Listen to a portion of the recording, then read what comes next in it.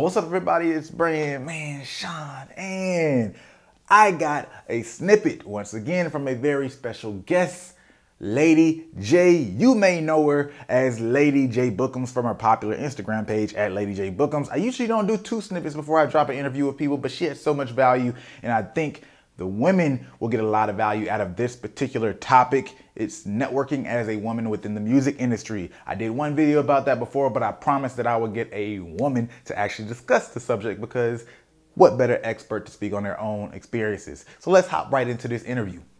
First of all, I always tell people, like, people are going to treat you the way you treat yourself. Okay. So, if you are a female and you step into the room treating yourself a certain way, and when I say that, I mean, the way that you look, the way that you carry yourself, the way that you're speaking to people, people will judge you off of that and determine how they want to treat you based off of those things. Now, this is not even just with women. I tell artists in general, I get a lot of artists that contact me.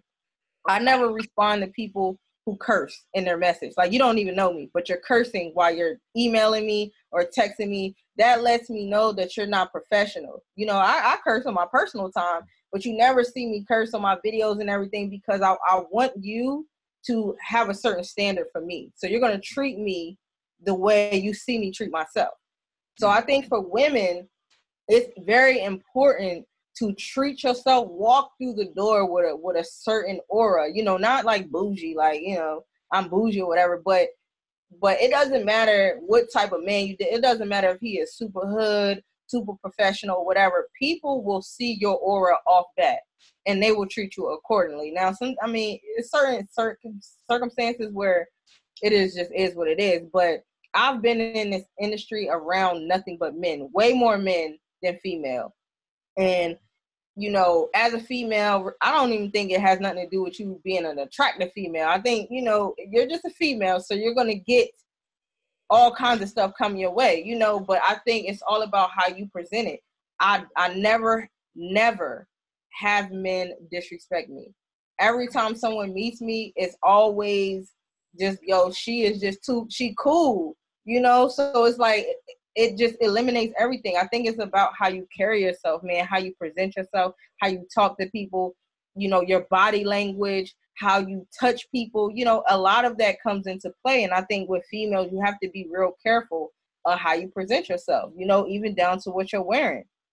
Okay. If you come in with something super short, even I'm going to look, so it's like you got to expect certain things. So if you're talking about networking, you're going to a network event, you need to dress accordingly, act accordingly, speak accordingly, talk accordingly, have things already ready, and people will look at you like, oh, okay, she about business. And then you got to just practice on how to curve people professionally.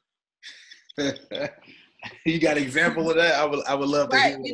So when I'm out and people say, networking events or whatever, and people are like, well, can I get your number? I said, no, thank you. So they don't know how to take it because you said no thank you. Like, some people just be like, no, you gotta say it, say it with a smile, and I'll just say no thank you. And he'd be looking at me like, that just threw me off, but I'm like, let's follow each other on Instagram. That's the new phone number. Like, if you hit people back with a joke, especially men, because men feel, you turn them down, they kind of feel away. But it's just like, you gotta learn how to curve people in the right way. You don't have to be angry because somebody is trying to approach you on some other stuff. That's just life, You just gotta learn how to curve people. And the more you network, the more you put yourself out there, the more you will learn. Okay, you just got to get out there. Start having certain things that you want to talk to people. When I go to a networking event, it's already certain questions I know I can ask everybody. What do you do? How can I follow you? Are you performing? It's just general questions that are like openers. So I think for artists, when you go to a networking event, you need to have a set of general questions or general topics that you can bring up with everybody that you meet. You can always ask somebody what it is that they do. And based off of what they say, oh, I'm an artist. Next question, okay, well, do you sing or rap or both? And then they'll say that, okay, well, you got some music, where can I find you? It's like those opener questions that will take people's mind off of how you look, I want to talk to you. It gets them back into the business frame of why we're here in the first place. Okay. Perfect. I love that answer, man. That was like what I think is interesting about what you said is, one, just kind of honing in on the fact that when you're networking, you're marketing yourself out to people, right? So really you're branding yourself. And that's the same thing we basically tell artists. So a brand is essentially, you have to put out the expectations of how people perceive you, right? So that's the first piece. Like you got to brand yourself, right? Treat yourself how you want to be treated, I guess you said. And then I also recommend for people to speak to people first, especially females. Don't wait until someone approaches you.